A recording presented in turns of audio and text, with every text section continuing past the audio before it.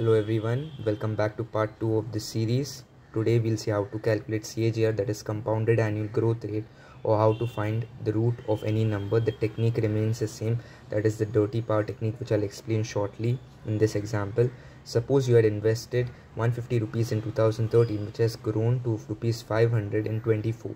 What is the CAGR? So as you can see, this is the derivation for it, and we have to solve this in order to find R.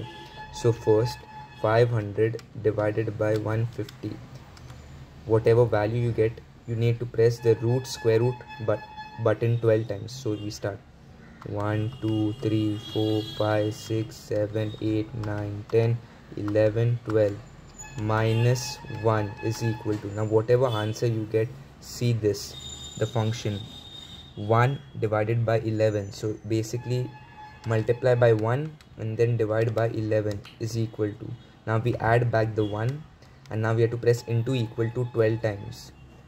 Into 1 2 3 4 5 6 7 8 9 10 1 2.